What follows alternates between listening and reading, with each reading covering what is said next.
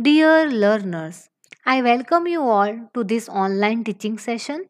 Today we will discuss about calibration of HPTLC system, that is calibration of high performance thin layer chromatograph. Before discussing the parameters, let us know what are the steps involved in HPTLC studies. The first, standard and sample will be prepared using appropriate solvents, and both standard and sample solution will be filtered using appropriate filter. Then there will be a selection of chromatographic layer.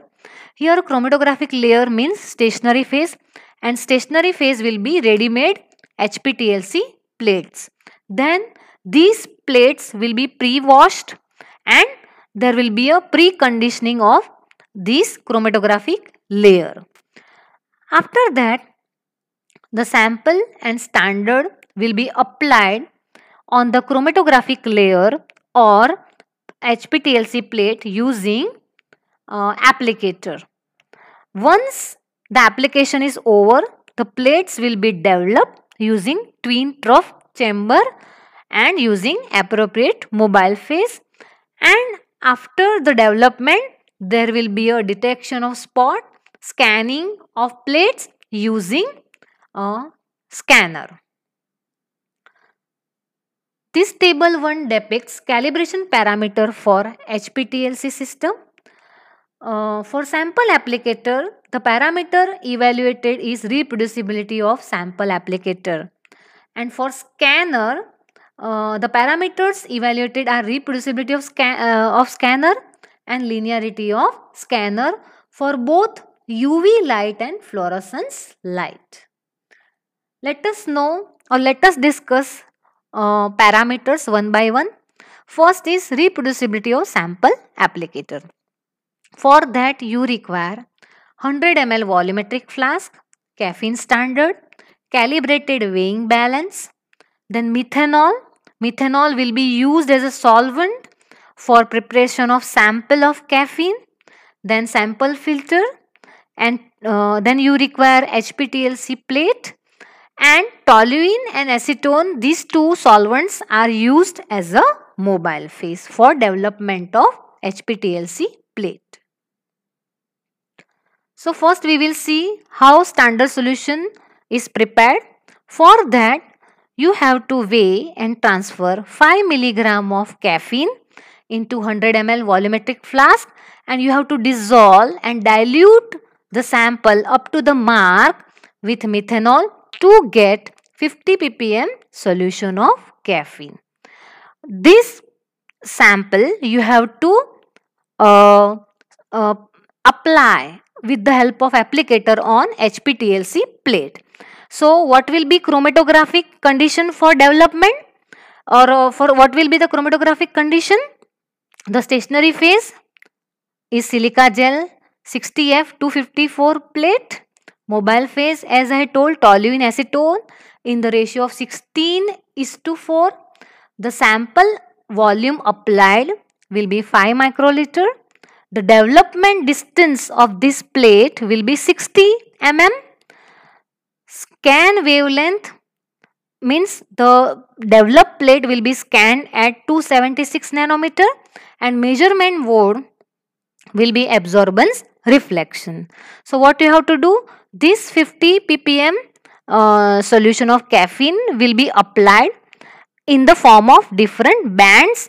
The volume applied for each band will be 5 microliter, and once the application is done, you have to develop the plate using this mobile phase, and after development the plate will be scanned, means all these 6 tracks will be scanned and area for each track will be measured. What is the acceptance criteria? Percentage RSD should of the area for all these 6 tracks should not be more than 2%. Next parameter is reproducibility of scanner. You can use same plate as above test. What you have to do? You have to scan any one track for 12 times under the same conditions, and measure the area and calculate the percentage RSD. Here in the diagram I have shown that this track number 3 will be scanned, or it is scanned 12 times. So you will get 12 values for area for the same track, and you have to find out percentage RSD of those 12 values. It should not be more than 2%. Next is linearity of scanner. For UV light we will discuss first. For that the requirement is 100 ml volumetric flask, caffeine standard, calibrated weighing balance, methanol for preparation of caffeine solution, sample filter, again toluene, acetone. These two solvents will be used as a mobile phase, and HPTLC plate. So again we have to prepare 50 ppm solution of standard caffeine in methanol. So what is the procedure? From this 50 ppm solution, apply 2 microliter, 3 microliter, 4 microliter. For 4 microliter, you apply 3 tracks, that is 3 bands, then 5 microliter and 6 microliter, and run the plate under same condition and scan the plate and find out the area for each these applied volumes.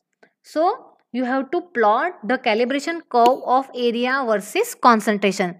Now if you convert this volume into amount of sample per band or per track, that will correspond to 100 nanogram, 150 nanogram, 200 nanogram, 250 nanogram and 300 nanogram per spot. Now what is the acceptance criteria? Percentage RSD should not be more than 2%. Now percentage RSD of these value means 4 microliter you have applied 3 times. So for these 3 values you have to find out percentage RSD, and that value should not be more than 2%, and rest value you have to use, or you have to utilize for calculation of R square, and R square should not be less than 0.99. Means the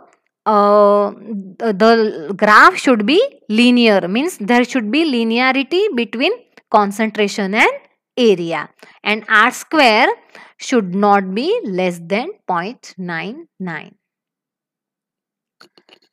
Next is reproducibility of fluorescence scanner. For that you require 100 ml volumetric flask, rhodamine B. Here rhodamine B will be used instead of caffeine in case of fluorescence scanner.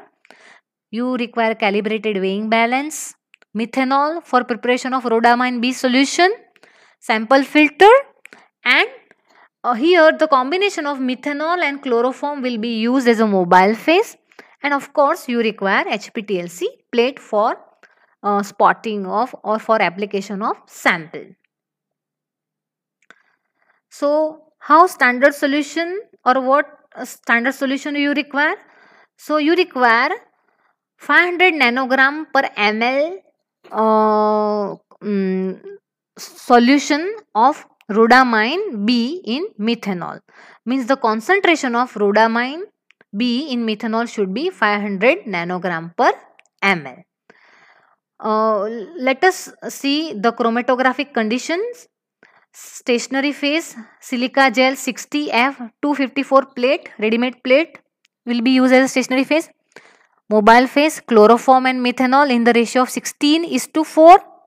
Sample volume applied on the chromatographic layer will be 5 microliter. Development distance will be 60 mm. The scanning wavelength, as it is fluorescence, it will be 366 nanometer, and measurement mode will be fluorescence reflection. So how the reproducibility is evaluated? You have to apply the track, and you can scan that track or band 12 times. Means you can apply any concentration, and you have to you have to scan that concentration 12 times and measure the area and calculate percentage RSD. What is the acceptance criteria? For this parameter, percentage RSD should not be more than 2%. Next is linearity of fluorescence scanner. Again, you require rhodamine B in methanol solution 500 nanogram per ml. What is the procedure? Apply 2 microliter, 3 microliter, 4 microliter, 5 microliter and 6 microliter of 500 nanogram per ml solution of rhodamine B in methanol on chromatographic plate using calibrated applicator. Again, this 4 microliter you have to apply 3 times. Means there will be 3 tracks of this 4 microliter. After application, run and scan the plate under identical condition and plot the calibration curve of area versus concentration.